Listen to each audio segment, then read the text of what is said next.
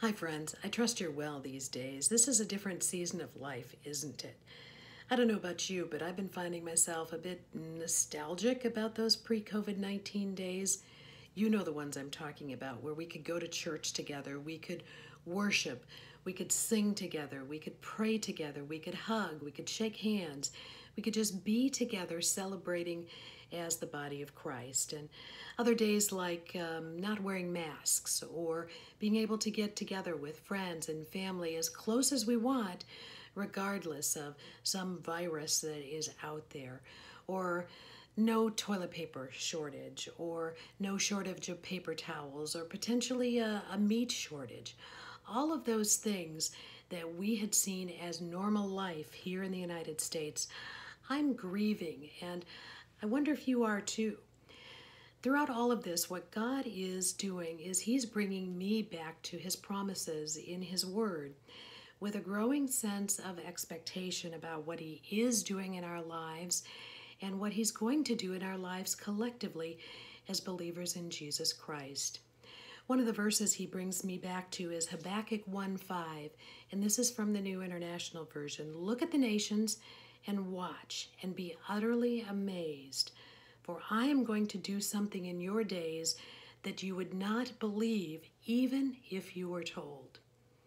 And at the risk of texting the Bible through these verses, it really is something that God is using in my own life to encourage me to continue to move forward. Just like this passage in Isaiah 43, verses 18 through 20.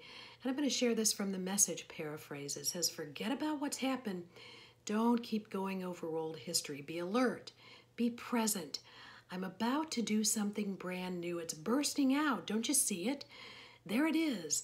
I'm making a road through the desert, rivers in the Badlands. Wow. Again, promises that God gives us in God's Word that we can hold on to in these uncertain days.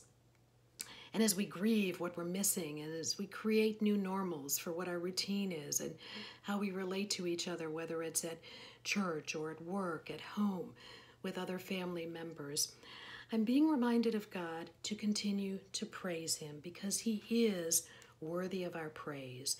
And through this, as we wait expectantly to sing Him a new song of praise. Just like this from Psalm 96, verses 1 through 4 from the English Standard Version. Oh, sing to the Lord a new song. Sing to the Lord, all of the earth. Sing to the Lord, bless His name.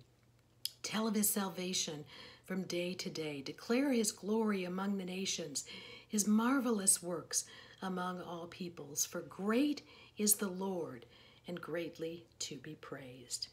Friend, as we're home together in God's Word, let's continue to praise the Lord, and let's wait with expectation as we watch Him work and as we watch Him fulfill His promises, because God is faithful and He is true. Be well, my friends.